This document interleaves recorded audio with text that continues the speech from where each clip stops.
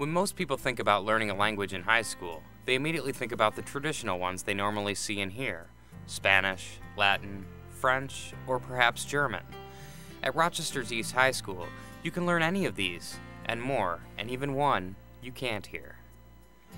In its 14th year at the school, American Sign Language is taught in 3 parts and is also recognized by New York State as a secondary language, along with any other you may learn in high school, with a curriculum and a proficiency test. East High School American Sign Language teacher Tony Lynn feels that most students don't take her class just for the grade.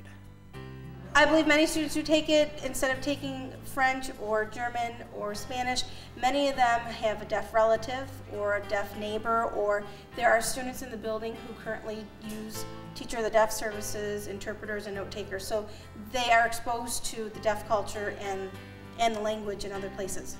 On this particular day, students in Tony Lynn's class are learning how to use their growing sign vocabulary to answer proactively what time or place certain things occur. This working use of the language is what instructors hope each student will come away from their class with. After this engaging activity, students work with a vocabulary drill as a group, testing their current knowledge of signs and brushing up on a few phrases they are unfamiliar with. And what does all this practice equate to? For some, it will be skills for a future job position, and for others, like Sharonda Miller, it's much more personal. My brother's deaf. He's been deaf since he was 13 months. He caught meningitis and it affected his hearing. So ever since I was little, we've been doing sign language. I conversate with my brother's friends a lot, and like some signs I don't know, so that's why I wanted to switch from Spanish to sign language. Later on, students first visited the advanced class, where American Sign Language teacher Catherine Wardlow had students hard at work on a vocabulary game. In this exercise, they practiced signing specific words, which in turn became a trigger for other students who see that sign and sign a different word, and so on. After this exercise, students participated in a fingerspelling rally, where Miss Wardlow signed out letters and students wrote what they saw on the chalkboard to spell out a secret word. In both exercises, a good knowledge and quick recall of signs are key. Miss Wardlow, who was pinnacle in the inception of the sign language program at East High, has seen many success stories come from the classes over these past 14 years.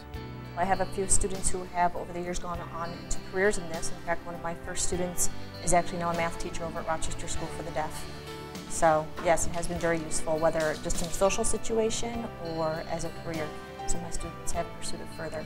Well, I have students every year who tell me, I worked over at Wegmans in Henrietta and a deaf person came through my line and I was able to help them. So you get experiences like that. Every week someone comes in, one of the students, and tells me or shares a story where they met someone and were able to sign to them. Most of them really enjoy it because it's different and it's tactile, you're using your hands, and it's something that's very practical. It's both a skill that can use in the community. So I think it's a great asset for them to have, to use this and to be able to use it later in life. For East High student Amanda Lise Ramos, learning American Sign Language is about enrichment, but not only for herself, but rather for the benefit of others in her community. I speak 2 languages already, Spanish and English, and I've always thought of myself being in a situation where someone who is deaf and can't, they can't hear me verbally, so they'd have an emergency or something. And then I wouldn't be able to help them if I speak, English. So I wanted a sign just in case, a situation like that comes across my way. Little do we know, there's a lot of deaf people. I never realized it, so I started taking it. And now, just the other day, me and my family went out to eat, and this deaf woman was signing, and I understood what she was ordering. So it was kind of cool. She needed help with someone to speak to the person, the cashier, whatever, see what she wanted. So she signed to me what she wanted, and I helped her out. Whether these students are here for the grade, for employable job skills, or simply to be a better community member, the American Sign Language class at Rochester's East High School is showing all the signs of success.